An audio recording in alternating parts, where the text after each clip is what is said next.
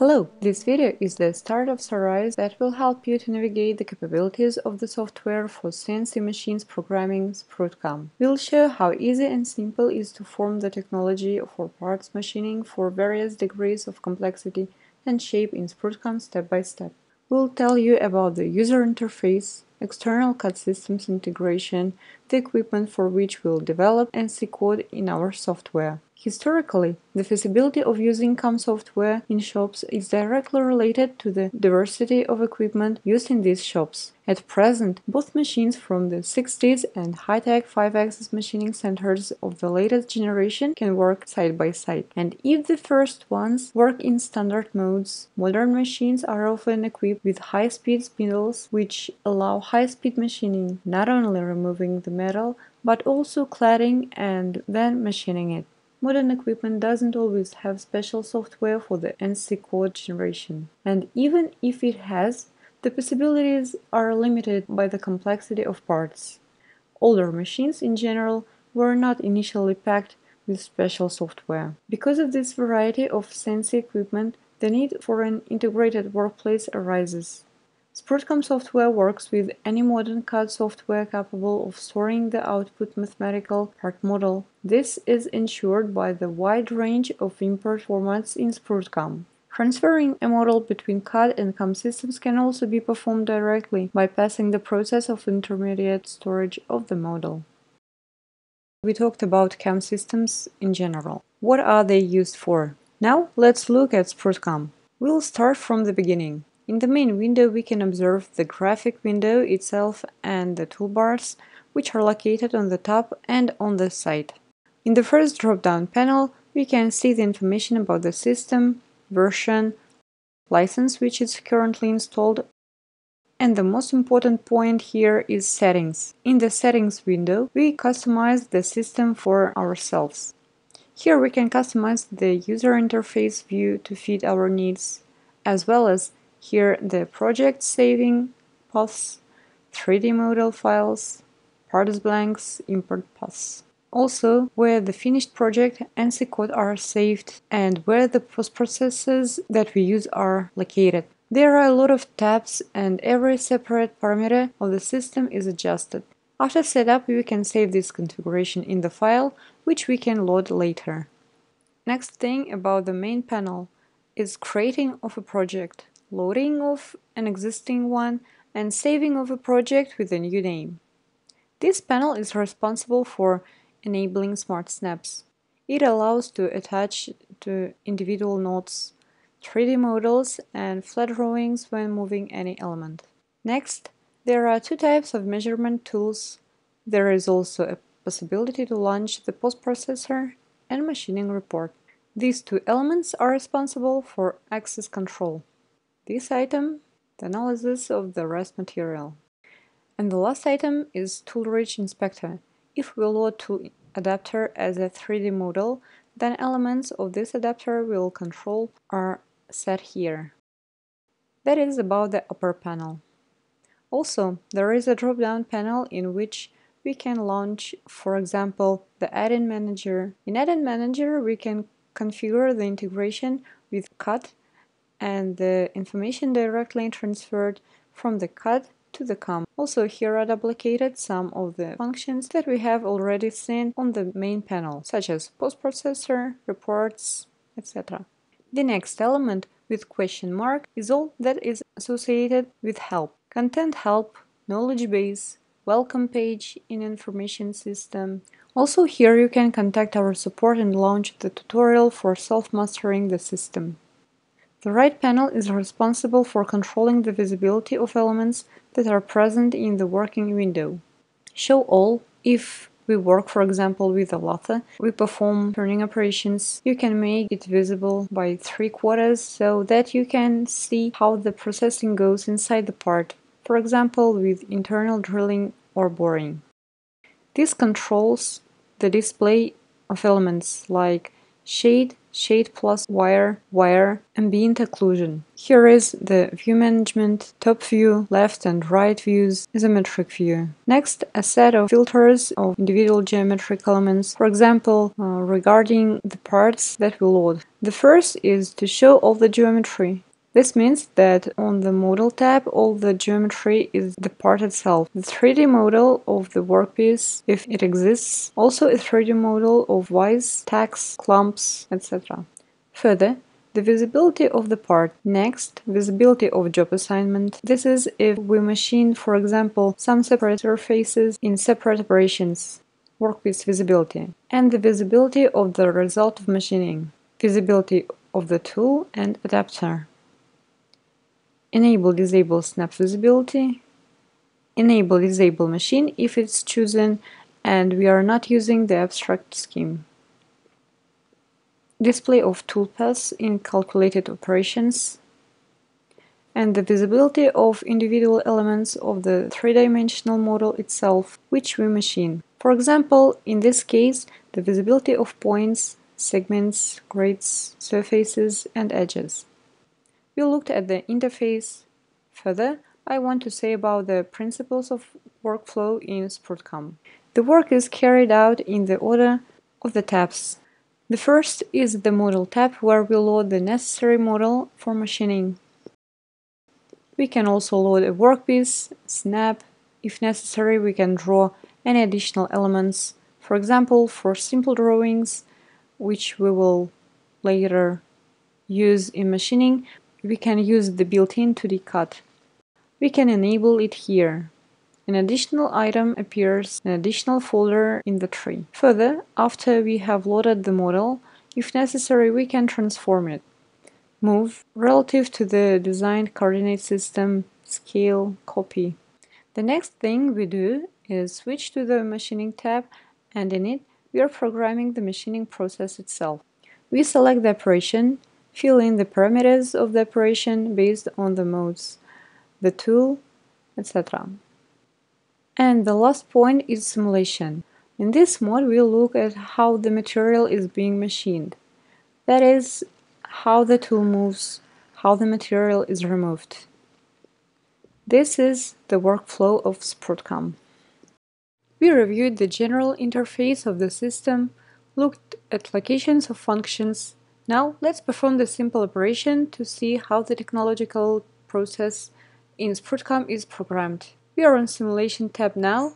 Let's go to Machining tab and see what do we have now. We have the CNC machine loaded. If we switch equipment, select the Machine tab, select the Generate 3-axis milling machine, then in the process we'll only see our part and tool. We'll not see the machine scheme, but in this example we'll choose the real CNC machine. Double-click on the machine, and on the second tab we select some 3-axis machine, just so that we can see and understand where we have the part regarding to the CNC machine table. The first thing we do is select the equipment, then switch to the Model tab. By default, the cursor is already on the Part tab. That means that SprutCAM is waiting for the part to be loaded. When we start SprutCAM, the cursor is usually located on this tab. Press the Import button, select a standard directory, for example 2.5D, and here choose a part with the name Part1 from IGS formats. Here we can also see which formats are available. The most common are, for example, IGS, STL, PostScript, DXF, STEP, etc. In this case, we are interested in Part 1. I'll select Part 1 and click the Open button. OK. Here we have the part loaded. If we select the catalog with elements of the part in the tree, we can see from which elements the part consists of. Here we have points and curves, as well as separate surfaces. Here we can use the filter that we watched in the first part of this video. For example, if we enable the ability to select only curves, you can select separate curves. These curves are located in the model means they were created by the designer in the process of designing this part. For example, if we enable the visibility of separate surfaces, only separate surfaces are available for selection. They can also be selected in the list respectively. They are highlighted in the window.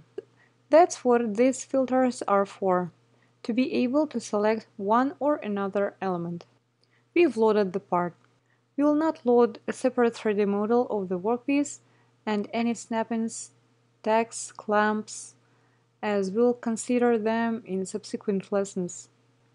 Let's go to the Machining tab and see how our part is located. It's located inside the table, because it was built in negative directions of the coordinate system. If the designer created it in the positive direction of the z-axis, then it would be located on the top of the table. If we turn off the visibility of the machine scheme, then we can see that our system automatically set the workpiece based on the maximum dimensions of the part along the axis. Of course, we always can set a custom workpiece. First of all, we can import it by setting a cursor on the workpiece and pressing the import button, or we can select any of the proposed primitives as the workpiece and adjust any parameter of it. Let's go back to the first settings tab and turn on the machine. We need to put the part and the workpiece on the top of the table of this machine.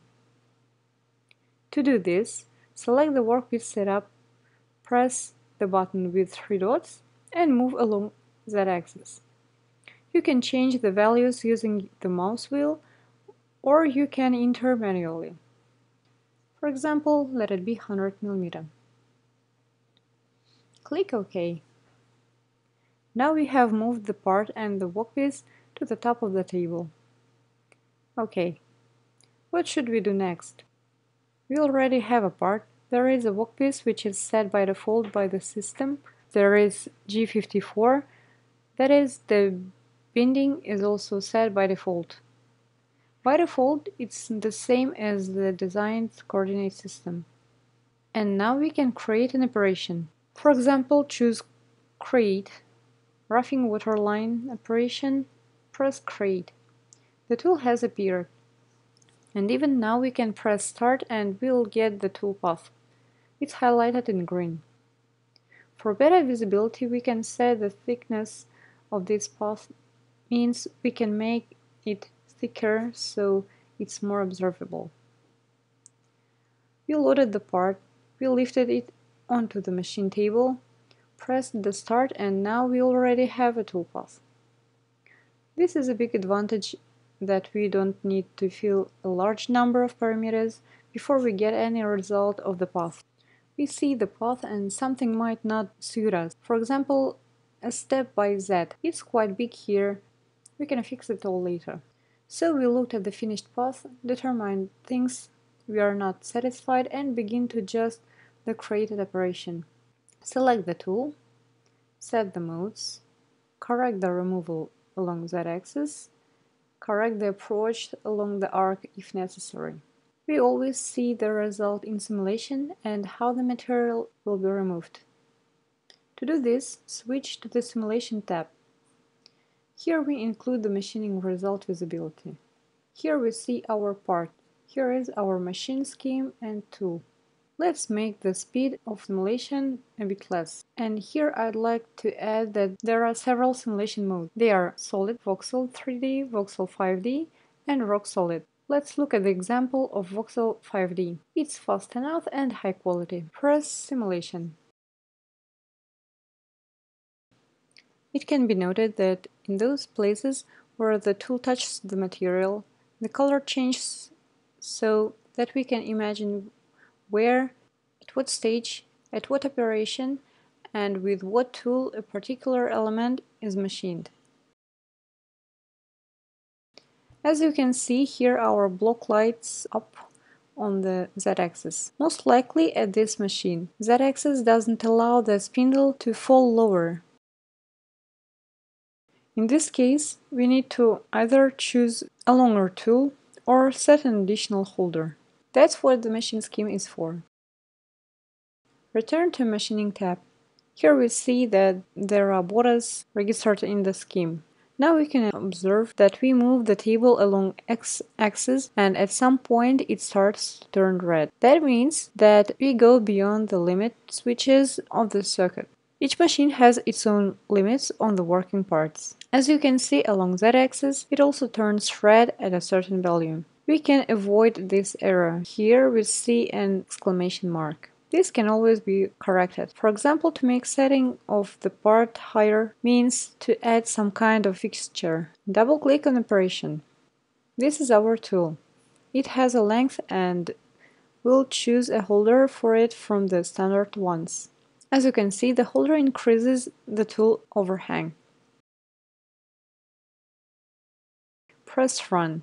In our case, we'll lock this distance. Let's go back to the machine scheme. Select the workpiece setup and for Z, set for example 120 mm. Let's check. Press Yes and Run. See where is the error now. This can be seen at the modeling stage right here. An exclamation mark is set. Hovering the mouse point on the operation, we'll see information about the error. It's written Contact with model on Rapid Fit.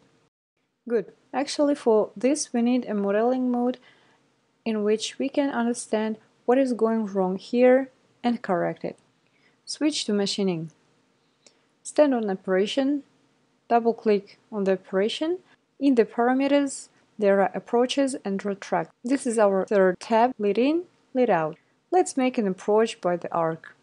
OK. Now calculate the operation. As you can see now it's ticked. Go to Simulation tab. Press Reset and Run. As you can see now we have no mistakes. Thus we are machining. What can we fix else? As already mentioned, we created the operation spontaneously. The tool was selected by the system by default from the library that is currently connected. You'll have your own tool, your own parameters and cutting speeds. Let's fix one more parameter. For example, the height of removal material. Open the options. Here we have parameters tab. By default, we have 25 mm for one layer. Change this value to 5.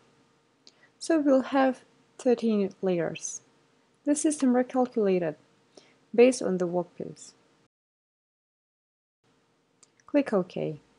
Run. The toolpath is calculated. Now the distance between the layers is 5 mm. Switch to Simulation. Reset and run smooth modeling. You can always click Simulate All and see the result of machining. Look now, when the scheme works, the part is moving relative to the tool. The tool is in place. If you turn off the visibility of the scheme, then we'll observe our workpiece and the tool that moves around it. That's all.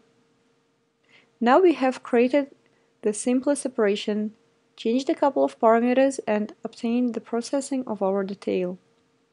Later, of course, we change the parameters and adjust to what we need. This is how the system works.